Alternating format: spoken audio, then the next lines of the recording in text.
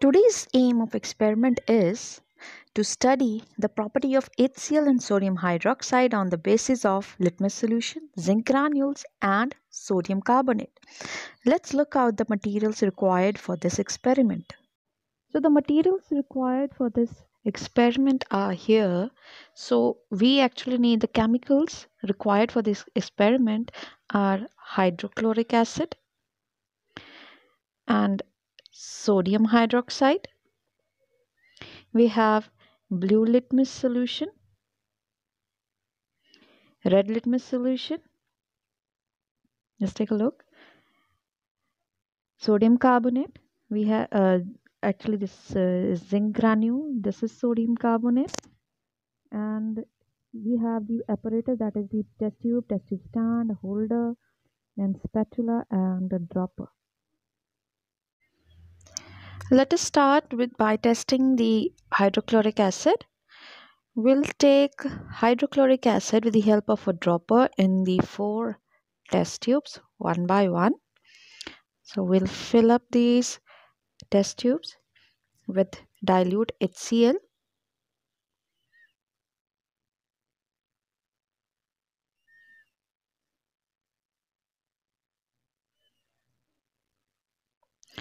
Now we'll do the test. First we'll test with the red litmus solution. The red litmus solution is red in color. And then we'll add few drops of red litmus into the first test tube. So the red litmus remained red in color.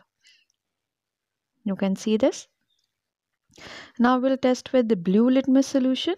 Blue litmus is a bit purplish and bluish in color. So on adding a few drops, we'll see that blue litmus changes to red in color. Take a look. Then we'll add zinc granules.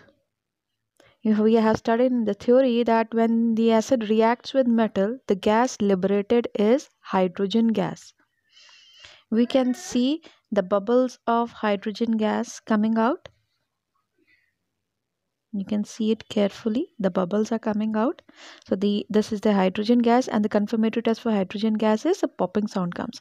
Now we'll test with sodium carbonate. We'll take sodium carbonate in spatula and then add in this test tube. Sodium carbonate reacts with HCl with brisk effervescence. Here you can see the brisk effervescence here. The brisk effervescence is due to carbon dioxide gas. Now we'll do the test with sodium hydroxide. Let's see. So similarly, we'll take sodium hydroxide with the help of dropper and add this in different 4 test tubes, separate 4 test tubes.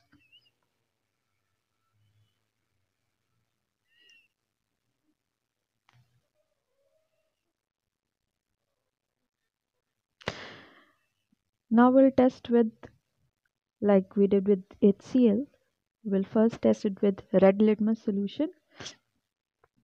Let's see what are the color changes for the red litmus solution. The red litmus, when we pour it drop by drop into the first test tube, the red litmus changes to blue. Just see here. The red litmus changed to blue in the base. Now let's see about what happens with the blue litmus solution. The blue litmus solution, it remains unchanged.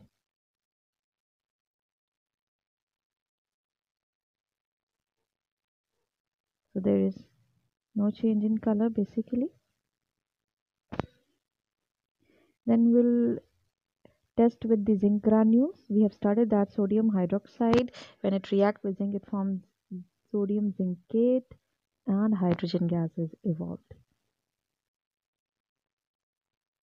Let's see, and the reaction is actually very slow. You will see this after some times there is evolution of hydrogen gas. Then we'll do it with sodium carbonate. What do you think? Will sodium hydroxide react with sodium carbonate? Let's see, will it react or not?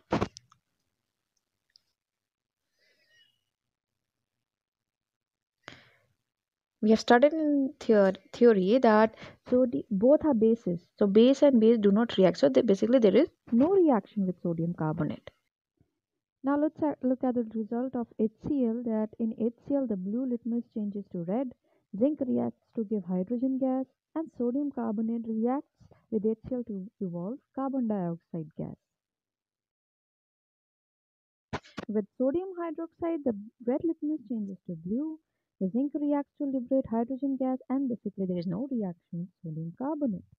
So these were the properties of acid and bases. So you should take care while handling the chemical. Use dropper for taking out the solutions and use spatula for taking out the salt from the. So thank you students. I'll come up with the next practical in the next video. Thank you.